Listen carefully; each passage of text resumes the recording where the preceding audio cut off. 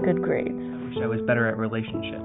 I wish I was an artist. I wish I had a better relationship with my wife. I wish for a life full of happiness. I wish I may. I wish I might have the wish I wish tonight.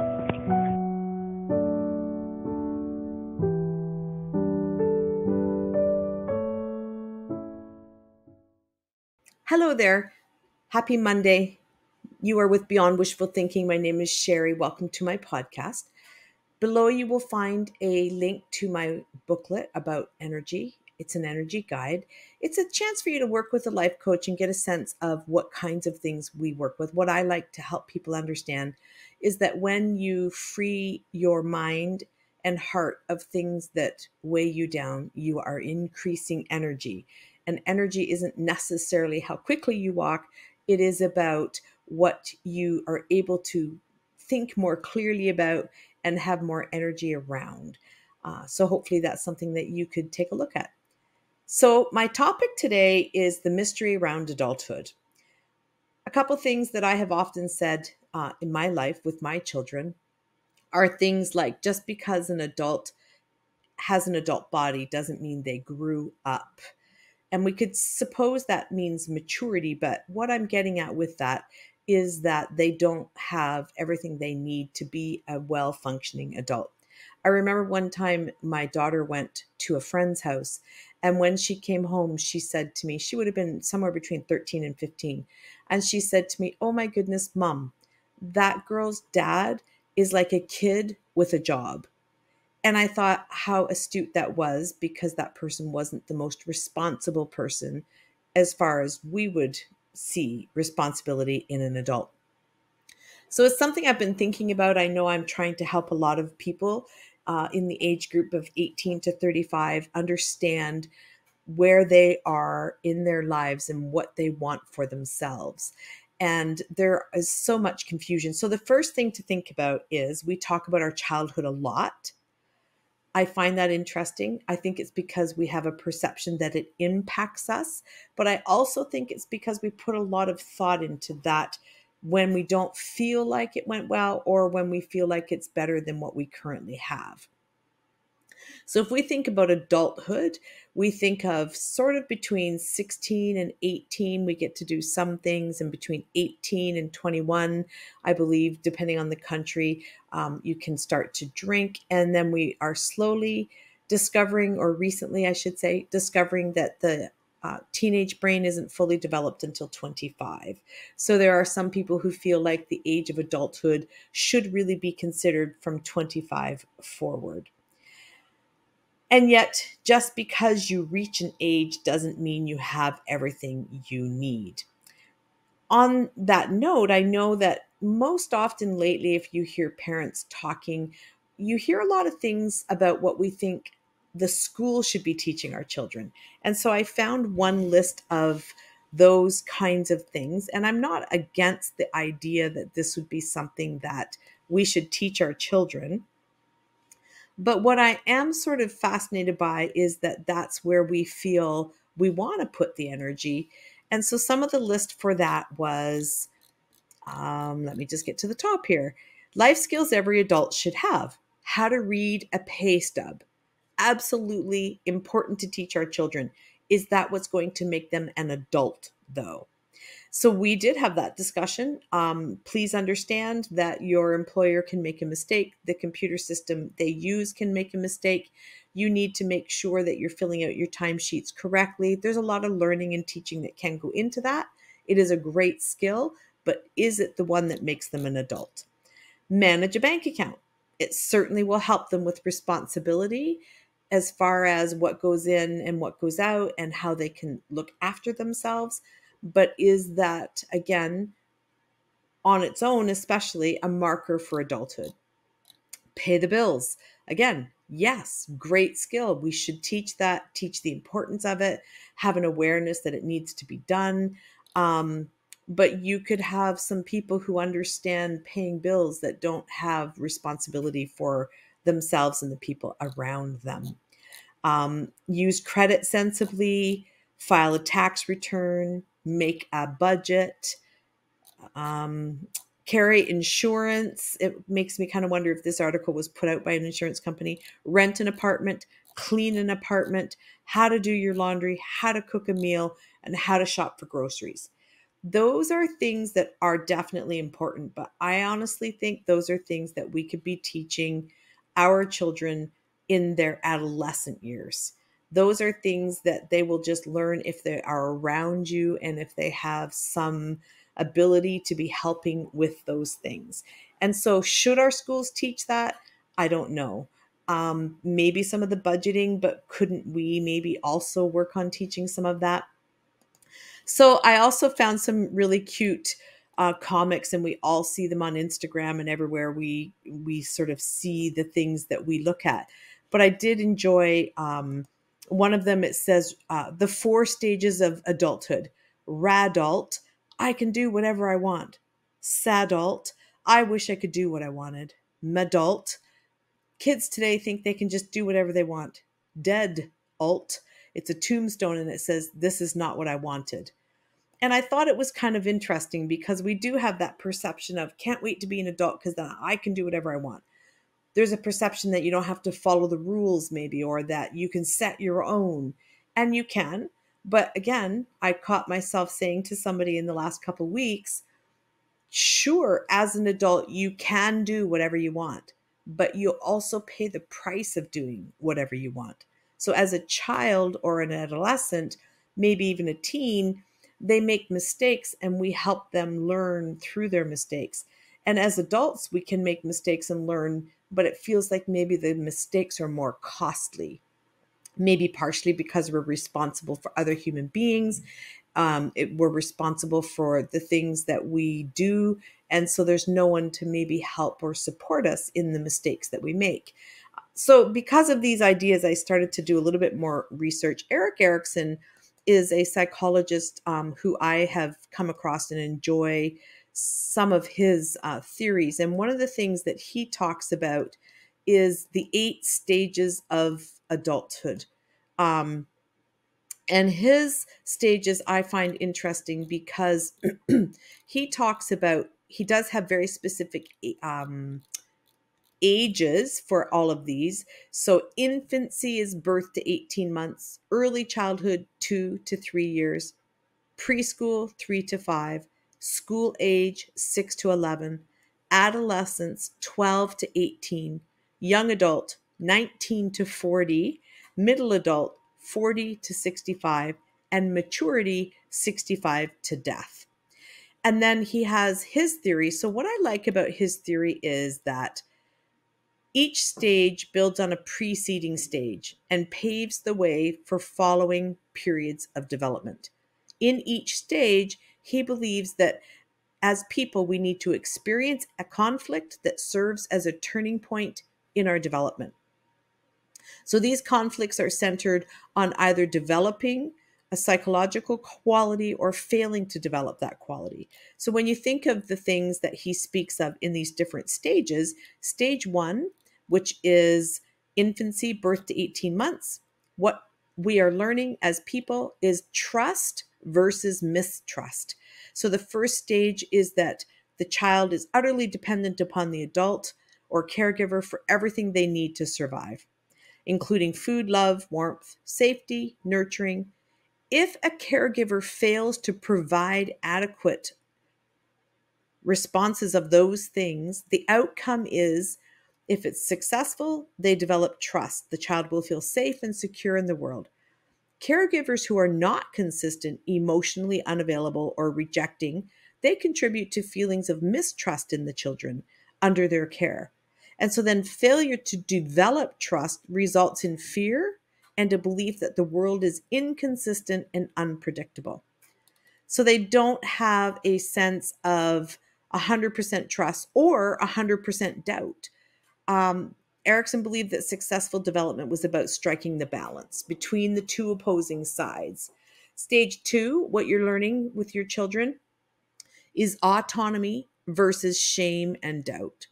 So the second stage takes place during early childhood, and it's focusing on them developing a greater sense of their personal control. So that's often when The essential theme is that children need to develop that personal control over their physical skills and their sense of independence. So potty training plays an important role here. They learn how to walk, all of those personal physical skills that they need to learn to have control. The outcome is the children who struggles and who are shamed for their accidents may be left without a sense of personal control.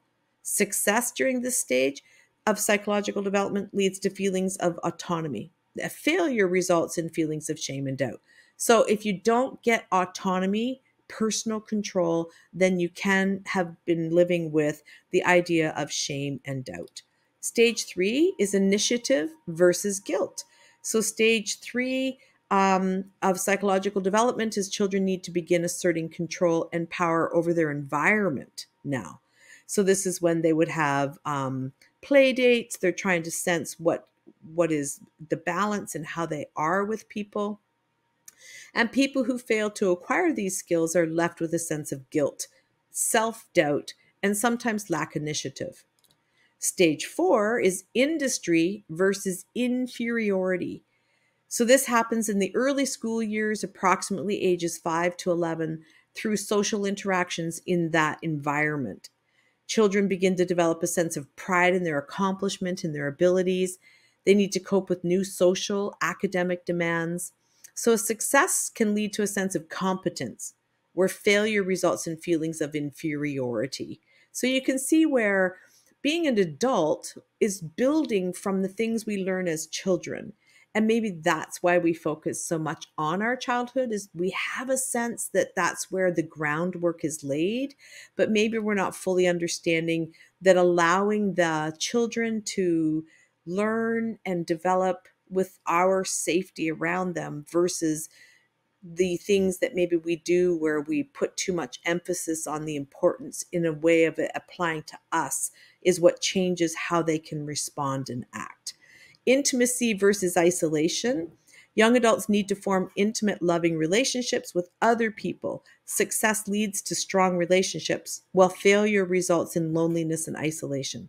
This stage covers the period of early adulthood when people are exploring personal relationships.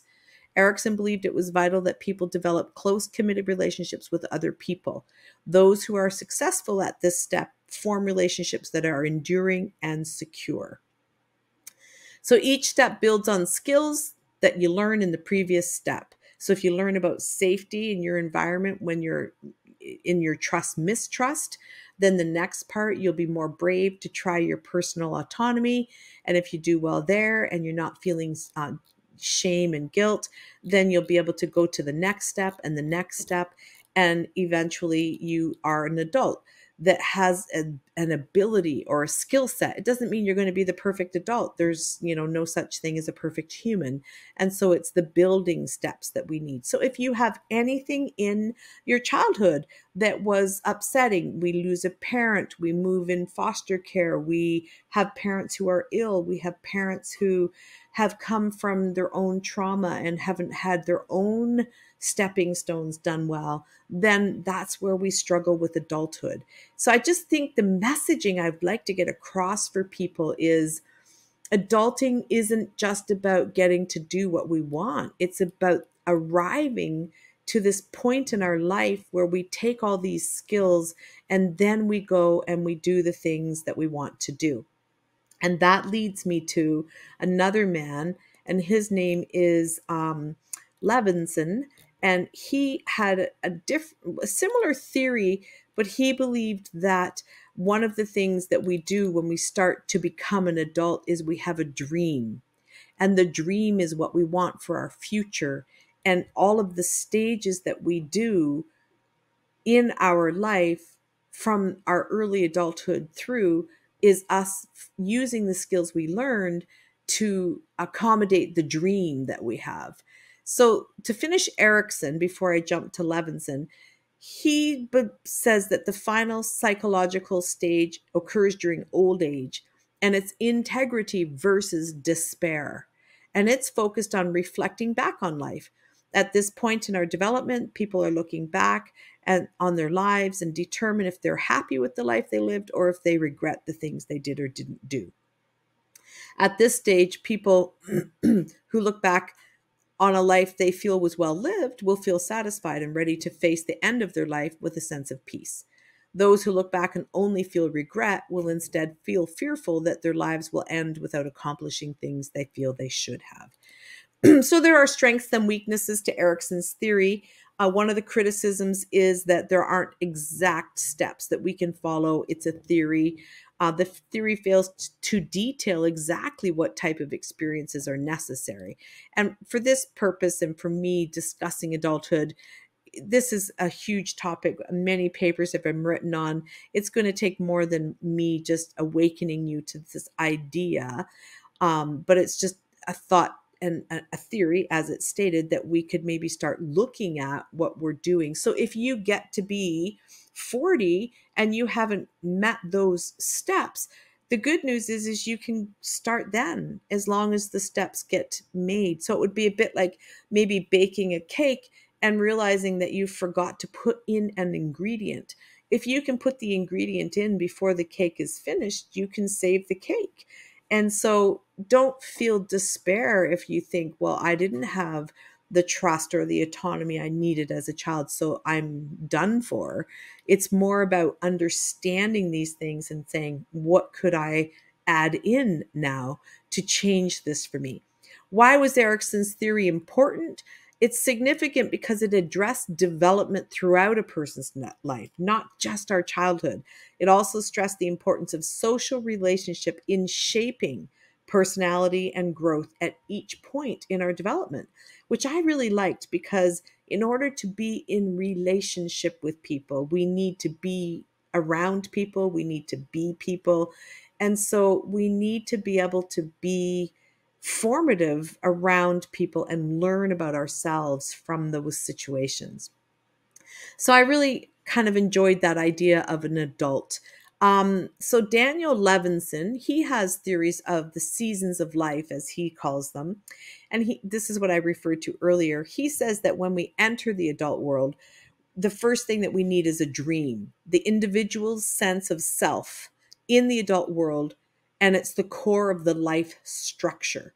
The nature of the dream will vary, but most describe some combination of occupational, family, and community roles.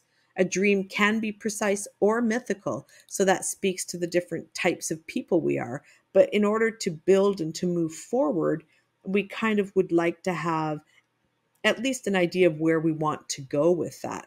And so maybe that's where some of our people who are struggling in our 18 to 35 age bracket are because maybe they weren't taught even to do that. So entering the adult world, 22 to 28 years old, is the time for building the life structure, is what Daniel Levinson says. And there's 4 major tasks in this period. It's forming a dream, giving it a place in the life structure, forming mentor relationships, forming an occupation, and forming love, relationships, marriage, and family. So there's 4-step structure to kind of what you're doing between 22 and 28. And that's the age group that I feel sometimes in the last 10 to 15 years has possibly been struggling with who they are and what's the expectation. And I think some of that's because generationally things have been changing. The boomers, as we're so lovingly referred to, they had a different life than the people who are living now. And they're the people who were trying to give the steps to get to adulthood and maybe got caught up in the ego of wanting their children to have what they didn't have and to become more than they were able to because of the life restrictions they may have felt.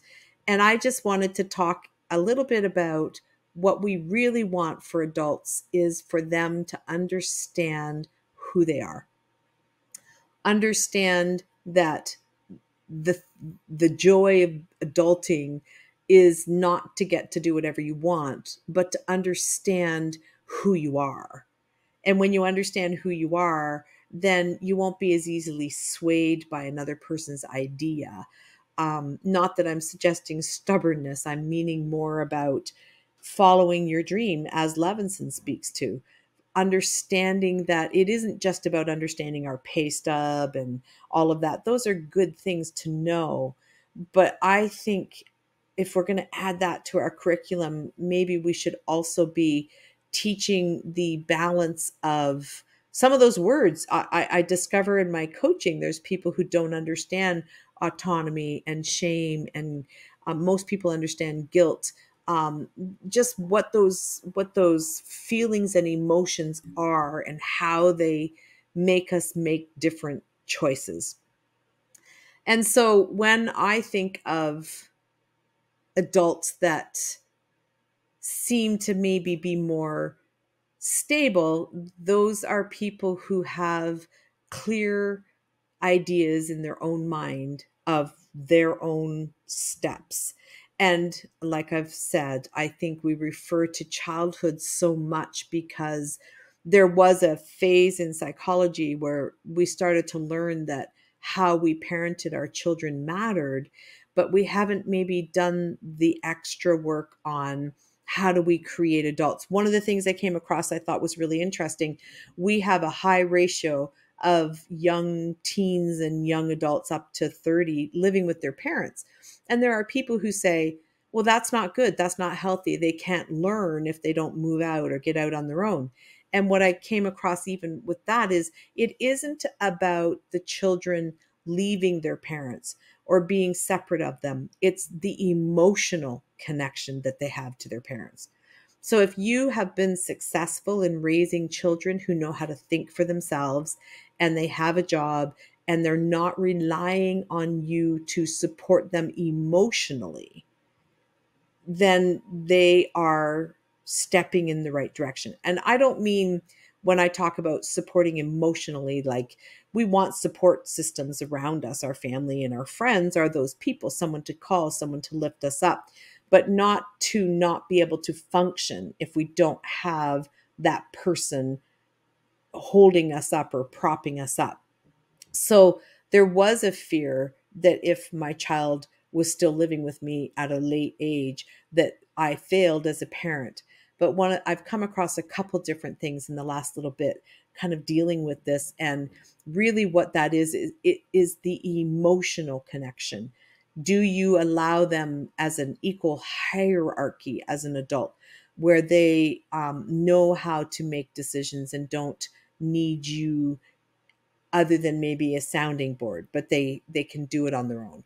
And that's really clear. I'm wondering if I even wrote down the specific quote, but I don't think I did. So the idea is that we are shaped by the events that we are in.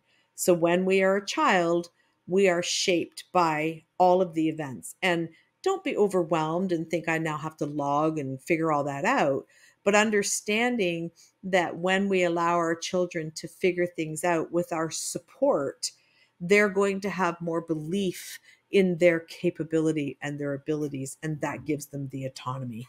When they're super young, if they're being looked after and there's safety and an ability, then they know that the world can be a trusting place, and there's more chance for them to be able to trust in the next step, which was the potty training and walking, which gives them personal control over their personal space. Then they need space or control over their social space, so play dates. But it's not doing a play date where you are controlling and manipulating. You're providing the space, you're letting them learn, and then you guide them in the way that makes sense for your parenting type or style. So I hope this made some sense. I find I have a lot of enjoyment in helping people through these phases, and I have a lot of knowledge that I can pull out. And when I started to research it for a podcast, it's huge, and there's so many variables. I know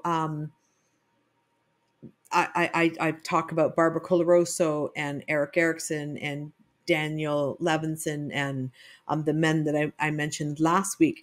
There's a lot there, but when you start to look at different people, there is a line that seems to be being drawn between this thing about how to create finished adults versus people who, and we're not finished until we're done, but there's the phases like I spoke about.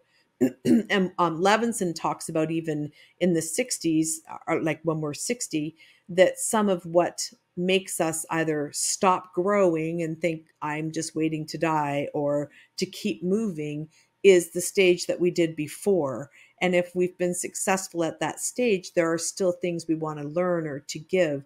And if you find yourself in a later stage feeling a bit of regret or no energy to want to move forward, it could be that you need to kind of finish up some of the, what was the word I used, events that happened in your 40s and 50s that maybe you didn't learn the thing you needed to learn in order for you to keep moving forward in the next, I want to say generations, decades.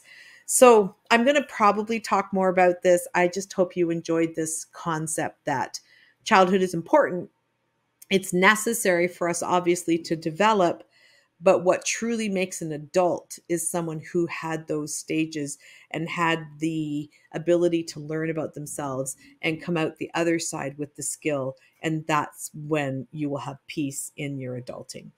So I guess to summarize what I mean about the mystery of being an adult, it's this.